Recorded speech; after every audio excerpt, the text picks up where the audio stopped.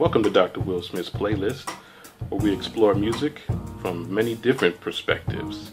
And today's episode, we're talking about Billy Taylor's piece, I Wish I Knew How It Would Feel to Be Free, in honor of this 4th of July weekend. And my first time actually hearing this song was hearing Dr. Billy Taylor play it in person at a funeral for the great bassist Keter Betts. And I've been fortunate to meet and talk with Dr. Taylor several times over the years, first in college and then at several jazz conventions.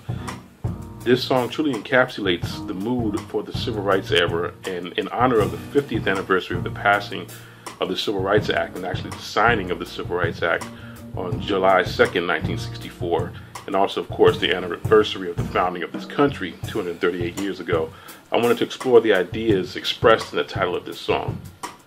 And legal freedom for African Americans hadn't happened until the passing of the Civil Rights Act of 1964, which ended years of segregation and second-class status for citizens who endured slavery, persecution, and terrorism since before the founding of this nation. And it is within this context that Dr. Taylor wrote this piece. And when it was written, he and many other African Americans were not free. The original recording of this song was on November 12, 1963, only 9 months before the actual signing of the Civil Rights Act. And in January of 1963, newly elected Governor of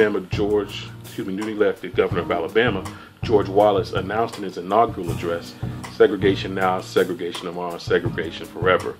And in May of that year, Commissioner Bull Connor unleashed the dogs and fire hoses on African American demonstrators in Alabama.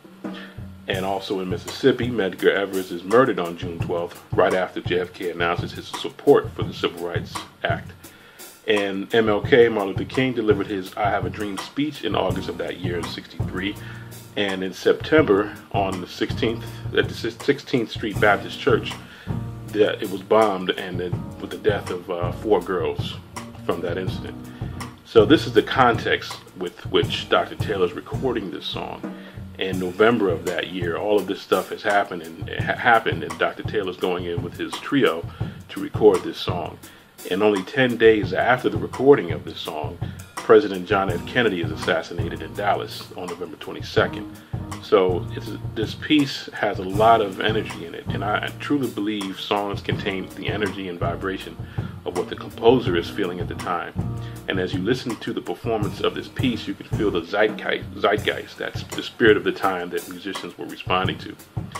And in this context, let us remember those who fought for our legal freedoms, but also let us strive to expand those freedoms for others.